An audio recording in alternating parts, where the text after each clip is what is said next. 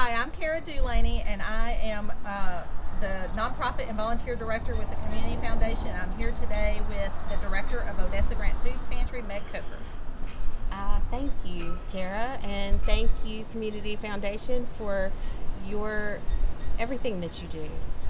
Especially grateful right now for some funds that will help us continue the work that we are doing here in Tunica County, feeding the Lord's sheep. That's what we do, and this will allow us to keep going and keep meeting those needs as they come up. And we say thank you, and that just doesn't feel like enough, but we are very thankful and grateful.